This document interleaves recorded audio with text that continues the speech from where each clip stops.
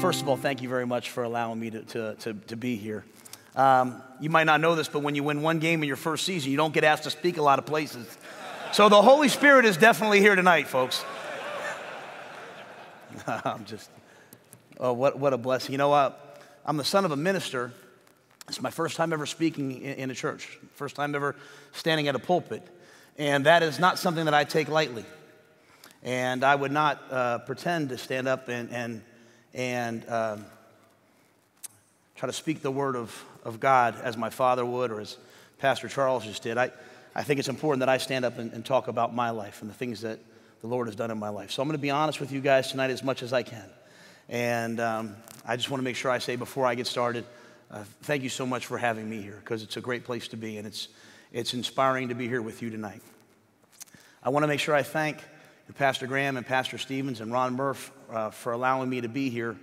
You know, when you're a football coach, you get asked to speak a lot of places, but usually when I speak, the kids in the room, they have no choice but to listen to me. And if they don't pay attention, I get to run them the next morning at 6 a.m. And the other times I speak, the guys pay because they want to hear me talk about inside zone and outside zone and playing, 3-4 defense and all that. So this for me is probably one of the most challenging times I've ever had a chance to get up and speak. So I appreciate that, and I'm grateful for that. And what an honor it is, and I thank the Lord for allowing me to be here tonight. It's funny, my wife and I drove up here, and as we were driving up here, I asked my wife for permission to talk about her and my life together. And I see there's some young people in this room, and I was the son of the preacher. My dad was a minister in New York City, went to seminary in Kansas City, and my whole life, I knew the Lord and I loved the Lord. My whole life, I asked my dad how long church was going to go. My whole life, I went to church on Wednesday night, I went to church on Saturday. My whole life, my dad had to smack me upside the back of the head when he wasn't preaching, telling me to sit up. I grew up in the church. And so many times when we grow up in the church, we know it and it's there with us and it's comforting with us, but we haven't found it ourselves. We haven't experienced it ourselves. And so I wanted to share a few minutes of what it was like for me growing up as the son of a preacher, as I entered into coaching, and the things that I found in my spiritual walk and where I am today. So often when we go to church, we get up and we listen to the pastor, and we know that we're all sinners saved by grace, but we listen to people that get up and speak to us about their faith, and you feel like when you're sitting in the pews, like they kind of have it figured out. So many times when I'm sitting there, I say to myself, like, man, he's talking to me. And it's not like when you're a football coach, you don't go to the clinic and, you go to the clinic and you listen to Coach Saban. You don't listen to the coach that just got fired. You listen to people that have it figured out. And I'm here to talk to you tonight about my faith and about this topic of manning up, because you know what? I don't have it figured out. I'm a failed Christian at every step in my life. And thank God for his grace, because you know what? I'm still here. Man up. It's kind of funny. We had mat drills this morning, which is like where the kids walk into a room and I yell and scream at them, and the coaches yell and scream at them for an hour to an hour and 15 minutes. And we keep yelling to be a man and man up. And I see my son at 13, and I see those young people that I'm coaching, and do they know what that means? Do they know what it means to be a man? Am I showing them what it means to be a man? And so as I had this opportunity to come talk, and I talk to them all the time about what I think it means to be a man, to do what you're asked to do, to treat people well, to all these different things that I talk about, to be honest, to be accountable, to be trustworthy. I started thinking about the day that I decided what kind of man I was going to be.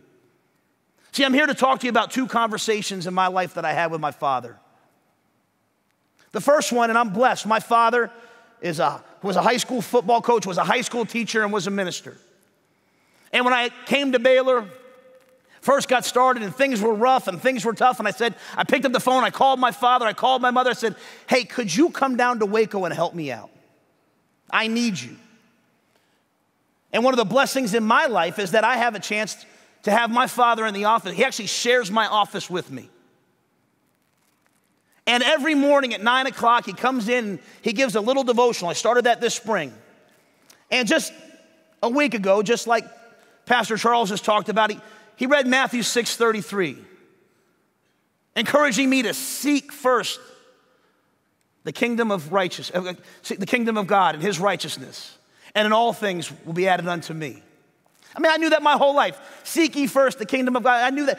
I remember getting, if I had the right amount of Bible verses growing up, I got to go to wherever I wanted to eat, and I got to order a sundae. Like, I knew that verse my whole life, but it was that time when my father said that to me, and I was getting ready to come here, that my life flashed before my eyes. Seek first the kingdom of God. Seek first the kingdom of God. And I had a chance, and I only have a few minutes here, so I'm going to go a little bit faster, as if this Yankee up here doesn't talk fast enough, so please forgive me. But I remember flashing back to another conversation with my father. As I sit there in my office, and my 13-year-old son, Bryant, as Neil, I'm grateful for him to bring up, and my 4-year-old daughter, Leona, my 4-year-old daughter, Vivian, and my 2-year-old daughter, Leona. And I remember flashing back to sitting in Wall Park in Philadelphia, Pennsylvania, on the phone with my father. My son at the time was, 5 or 6, and telling my father that my wife and I were ready to call it quits. I had enough. I said, Dad, I've tried. She just doesn't get it. Don't get me in trouble now, guys. But telling my dad, the hardest conversation, saying, Dad, we have decided we're done. It's over. My wife and I, Julie and I, we can't do this. And I know it's wrong, and I'm praying, but you know what? We just cannot make it work. Seek ye first the kingdom of God and all his righteousness. It was at that time in my life, my dad posed a question to me and asked me what kind of man I was going to be. Asked me what kind of father I was going to be. Was I prepared to live in a world where my father was going to be raised by another man? Where my son was going to be raised by another man? Was I prepared to live in a world where I was no longer the husband to my wife? And I went back and I had to ask myself, what does it mean to be a man? See, I wasn't cheating on my wife. I wasn't caught up in pornography. I wasn't caught up in all the things I thought ended a marriage. I was just chasing the wrong kingdoms in my life. I was working 24/7. And all the time I kept saying, well, I'm being a great father. My son was born with some difficulties. I was providing for my son. I was sending my son to a private school that he needed. I was paying for all the things my son needed. I called my wife. I texted my wife. We went to dinner. But I wasn't being the servant leader at home that God had called me to be. See, my parents taught me at so young of an age, and it was at that time I had to realize I had to have expectations in my life with purpose. And I was living just on expectations. I expected to provide for my family. I expected for my kids to have everything they needed. I expected to be successful, but I had no purpose in it. I was doing all that to say that I did it. I was doing it, if I'm being honest, because the ultimate kingdom in my life was the kingdom of me. I tried to hide it. I tried to lie about it. I tried to pretend it wasn't there. I tried to name it all these other things. But at the end of the day, I like turning on the TV and seeing my face on TV. At the end of the day, I like hearing my name talked about as one of the best young coaches in college football. And I made a decision. By the grace of God, I made a decision to seek his kingdom first. To go back and beg my wife to let me back in the house. Again, I had this picture of marital dispute as being like she caught me doing. No, it wasn't that. But she had gotten so used to a life without me that she was ready to move on from a life without me. She had gotten so used to me not being there that she was used to me not being there. And I went back. And if you met my wife, that wasn't a short trip. That wasn't a I love you back. That was a journey. That was work. See, I came to Baylor this year, and as Neil said, we start the process of rebuilding Baylor football. And every day I'd wake up and I'd say to myself, like, what's going to happen today this season? And I'd read Nehemiah. And I'd read about Nehemiah going back and rebuilding the wall. Not with the strongest of people, not with the best of the best, but with a sword in one hand and a shovel in the other. And I realized, you know what, I've done this before because I did this in my own life. And I didn't just do it with my wife. See, I think sometimes we say to ourselves as men, well, you know what, my marriage is what it is, but my kids know I love them. Our kids are feeling the same things our wives are feeling. They just don't tell us till they're older. They just soak up every chance they can get from us till they're older. And I was tired of seeing that hurt in my son's eyes because I just wasn't around enough. I was around, but not enough. I was on this. Can't shoot baskets on this. Can't shoot baskets talking to the top recruits. So as I came into Baylor, I've rebuilt something way harder in my life. I've rebuilt my family through the grace of God. Not by changing what I was doing, but by changing my purpose. Having the same expectations. I expected to be excellent as a coach. I expected to win. I expected to recruit at a high level. I expected to provide for my family. But I expected to be a servant leader in all that I did. I expected to be there for my wife in all that I did. So that was the hardest rebuilding job of my life, way harder than Temple University. And it was the greatest rebuilding job in my life. Because about 5 years or 6 years to the day after I sat there and spoke to my father, I called my parents and told them that where we had once been told by doctors we would never have a child again, that we were having a daughter. And 2 years after that, I had a chance to tell my parents, you know what, and my wife, we had a chance to share the joy and the love of a second daughter. Because we had rebuilt our family, not on promises, not on talk, not on improvement, not on self-help, but because I had changed my focus. My purpose was now just to serve the Lord in every part of my life, to raise my son to be the leader that God wanted him to be gentle with my family but still be tough, and to be gentle with my teams but still be tough, just as Nehemiah had did.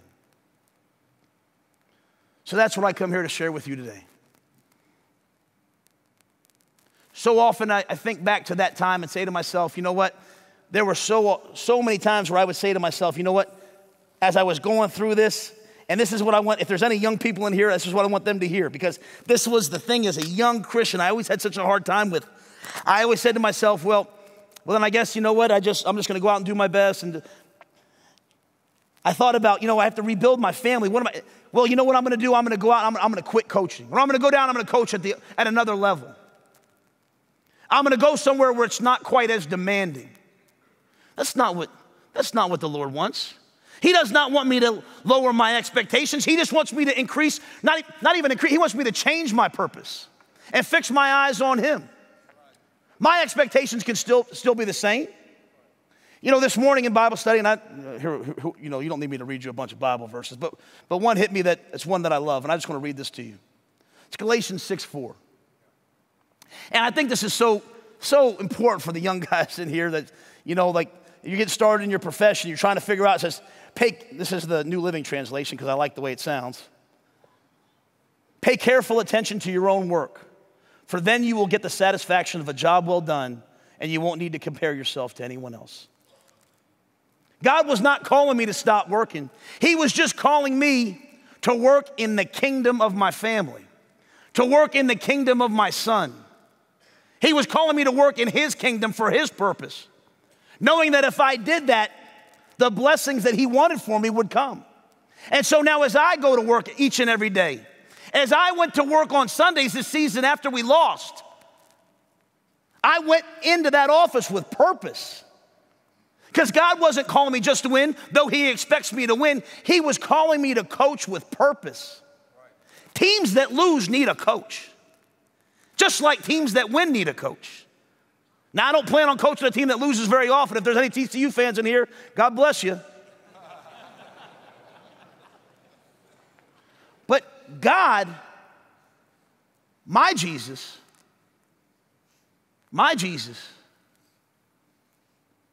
asked me to go into that office each and every day this year, each and every day this week, and rebuild my team just like I rebuilt my family. One day, one conversation, one kind word, one relationship at a time. You know, I'll end with this because I'm coming up on the end, and as a football coach, you learn to talk quick and get off the stage. But I had a player today that's, you know, on every team, there's always a young guy, and he's a little bit, overweight, and he struggles in the all-season program, and, we try to teach accountability, and you're always kind of getting on a guy. And you get on a guy, and you say, oh, you guys do it again because of so-and-so, and they kind of look at him like, pick it up, and after about a week, starts to doubt himself. And this morning, that young man that had been struggling, had been doing a great job, you know what? He did a great job.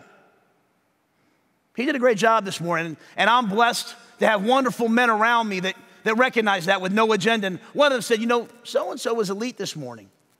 He did a great job. And so I saw that young man, and, sometimes I have a tendency to always be the disciplinarian. And I said, what does he need today? What shape of love does he need today? What shape of Jesus does he need today? And you know what he needed? He needed somebody to tell him, you did a good job this morning. So I picked up my phone and called his mom, who I haven't seen since I finished recruiting him. Lives in another state.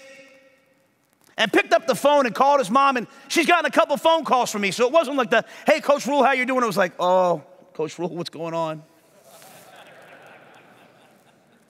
And I said, hey, your son has something he wants to say to you. And I handed him the phone, and he went in the other room, and he had a chance to talk to her, and he said, you know what, I was elite. I did a great job.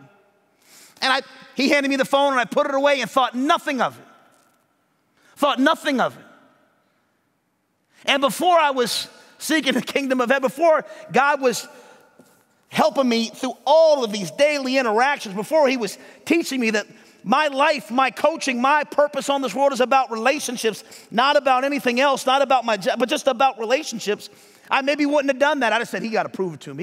He needs 2 days. He needs 3 days. I didn't like the way, but not today. And I'm driving home, and I get a text from his mom. Single mom, hardworking, wonderful woman. She says to me, you know what? She shoots me a text, hey, Coach, you know what? I appreciate that today. She said, I needed that today. I found out I was diagnosed with cancer just 2 days ago, and I'm going in for surgery next week. My son doesn't know yet. She said, I appreciate everything you're doing. Pray for me. Keep me in your thoughts. Now, that's not me.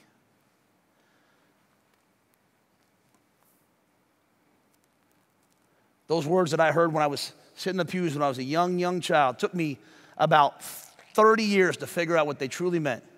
Seek ye first the kingdom of heaven and his righteousness, and all these things will be added unto you. When I go home tomorrow morning and I see those 2 little girls that my pride and my envy and my heart and my ambition almost didn't allow to be here, I thank the Lord. My prayer for each and every man in this room is that we don't lower our expectations. We just make sure our expectations have purpose. God bless you.